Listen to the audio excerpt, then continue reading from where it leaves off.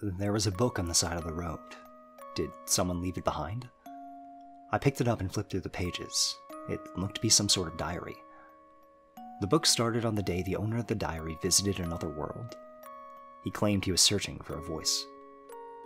I glanced at the last page. It said that the owner looked up at the sky.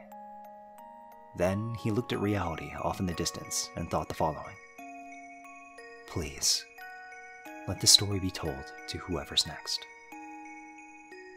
Myth is a short story. I would wager that even slow readers could probably finish it in less than 20 hours. It has a large cast, too large, in fact, for its own good, and leaves many plot threads and ideas dangling without resolution.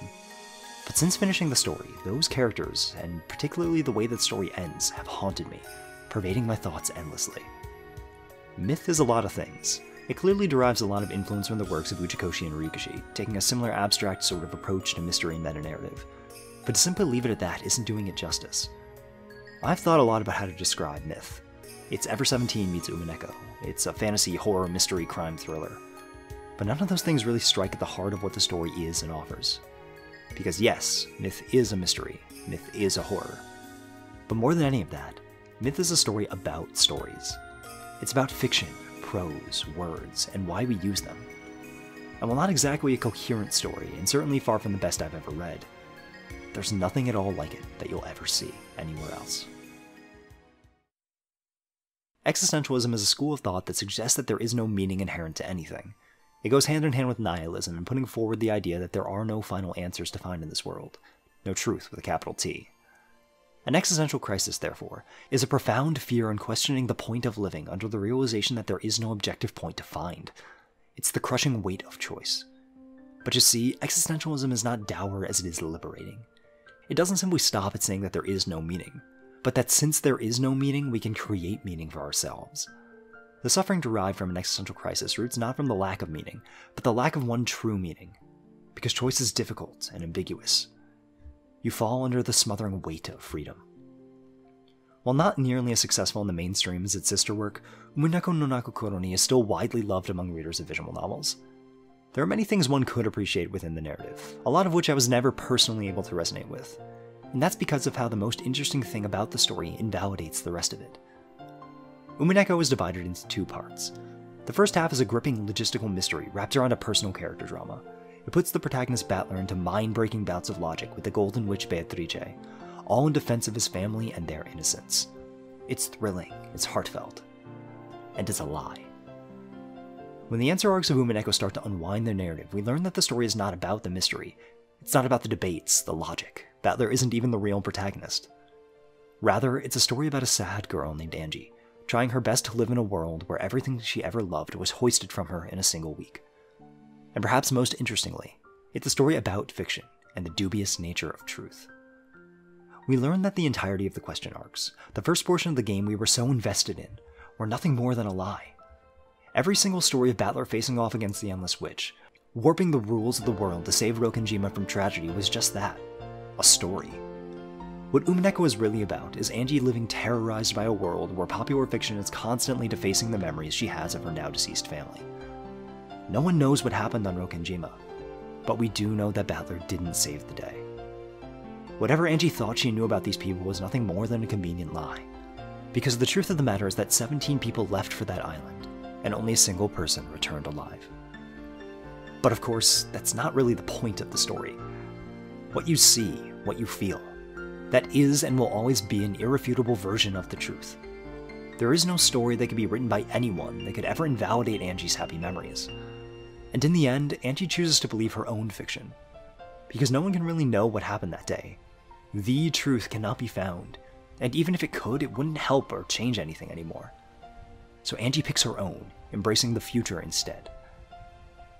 In Umineko, you don't get all the answers. Surely there are answers, but the whole point of the narrative is that those answers quite simply don't matter. So why did we even read it then? Simply put, it's the same reason that Angie rejects probability and embraces the golden truth. It's because the story let us believe. In the end, the player is presented with a choice. Beatrice performs a simple magic trick, but even calling it that is giving it too much credit. She has you close your eyes, and when you open them, a single piece of candy that she was holding is now doubled.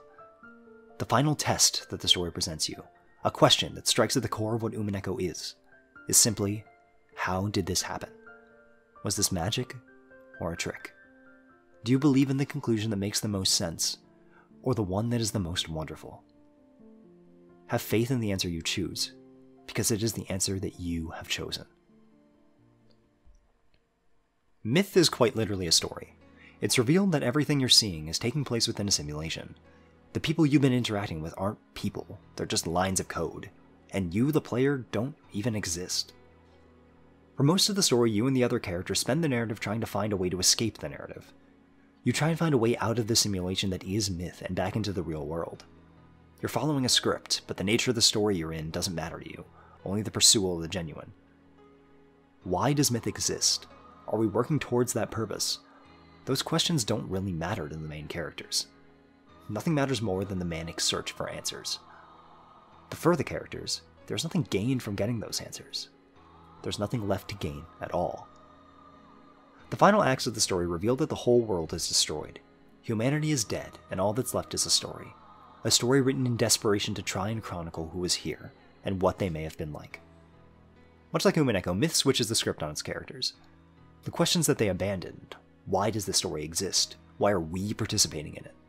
Those are the questions that ultimately mean the most, while things like who did it, why, what's real, and how do I get out of here simply don't. And in the end, a lot of those things simply go without answer. But the answers that you do get speak volumes to why we read, take in information, and engage in media at all.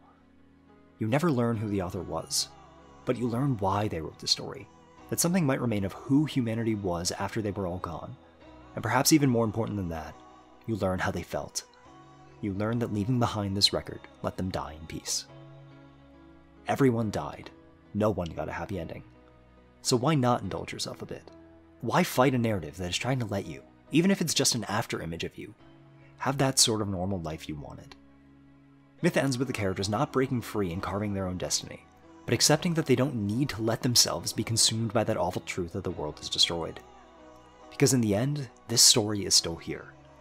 Within the program casing them in, they can still try and believe. The world is not simple. There are no easy answers or convenient truths. Struggling to put the world into boxes is a large and unrelenting task. And the more you think you understand, the less you actually have to believe in. Neither of these stories exist to discredit truth. Gravity compels objects with mass to one another. Transactions of matter and energy are always balanced. What it does say is that there is no easy emotional fact. Angie's parents loved her. They also quite likely killed many people. Those statements are opposed but not incongruous. Her family was not good or bad. They simply were. You can believe that whatever happened on that island makes them nothing more than a bunch of greedy devils. Or you can remember the warmth of their embrace, the pride they had in you.